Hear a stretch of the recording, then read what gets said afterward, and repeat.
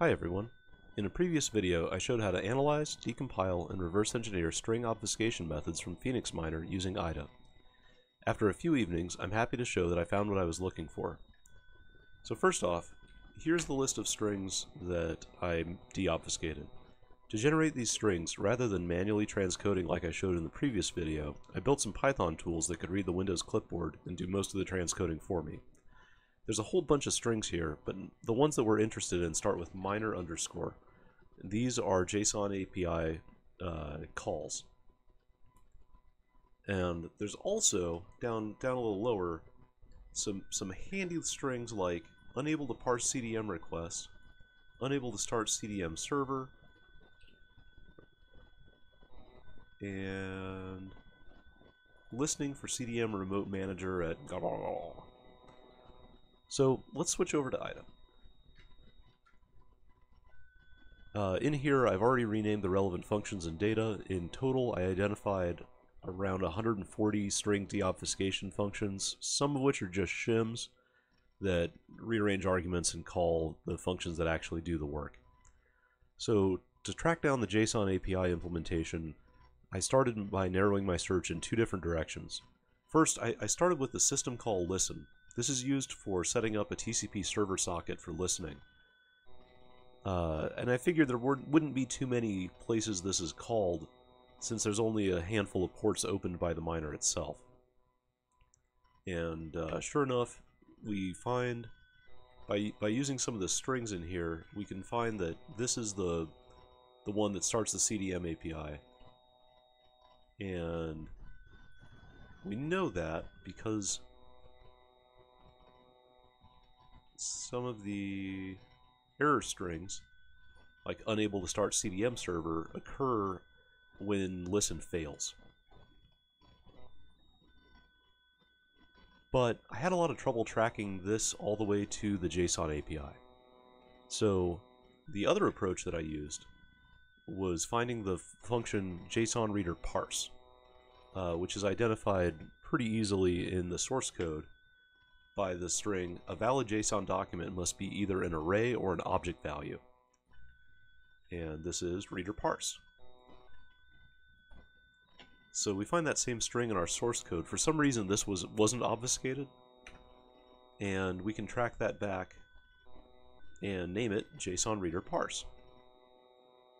And from here I identified all of the callers of JSON reader parse.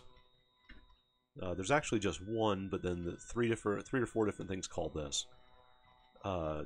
There's a couple different routines that will try to figure out what's the most profitable thing to mine. This appears to be for the dev fee.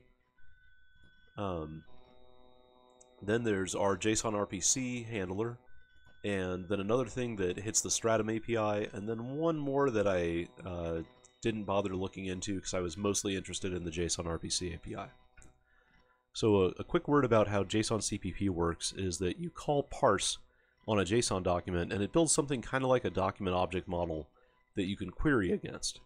So you get back this, if the parse succeeds, you get back this object that's kind of like a big dictionary of all the JSON structure.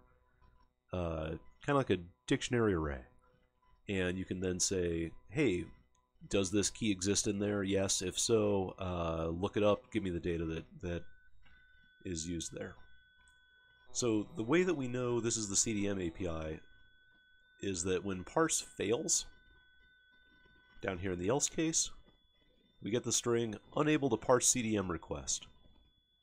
And that gets sent out to the console and freed. So we're pretty sure this is process JSON RPC request. And these names are just things that I have made up to help me remember where I am. The original function names probably have nothing to do with this, other than they'll probably have something to do with JSON and something to do with parse. So the second parameter, A2, is our JSON document object model, and these little helper functions will take that and look up a string and try to get some results out of it. This one's not exactly what we're interested in, but this guy will look up the string method and figure out the result of that method we get in this function I named the method. So a little further on, we take the method and we dynamically string compare. This is just appears to be a string compare function for their particular type of string class. We compare the method with the decrypted string getStat1, miner getStat1, which is our API call entry point. And we get the result of that string compare, and if the string compare succeeded, we call getStat with the parameter 1. A little later, we decrypt the string miner getStat2, string compare the method with getStat2, and if it succeeds, we call getStatN with 2. This implements the getStat API for both 1 and 2. Control GPU is a little different. Control GPU will first check the read-only API mode. If you read the PhoenixMiner documentation, which I probably should have done before I started this, CDM has three different modes that it can run in. And it can be completely disabled where they won't even open the port. It can be in read-only, which is the default, but that nerfs a bunch of the APIs. Or it can be in mode 2, which is full read-write mode. So if we go into check read-only API mode, we go to this thing that is basically a handle to the HTTP server, and 272 words in, we find a variable, and if the variable equals 2, we just return true, and the function that called this processes it and goes. Otherwise, we decrypt the string command rejected, CDM is in read-only mode, and print it out somehow, and then free it. So that's how a read-only checked API works. If this check had passed, we would then decrypt the string params and look it up in the JSON document object and get some results out of that and keep going. I'm not here to talk about the details of each API. What I'm more curious about is the specific APIs. What's available, and if there's anything new that's been added to PhoenixMiner that hasn't been documented yet. Spoiler alert, there isn't. The only new thing seems to be the read-only API mode, which is a great idea. So we have some more methods. Miner restart, miner reboot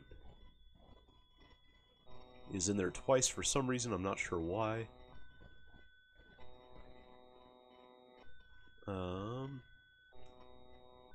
Miner file. This is used to upload a file.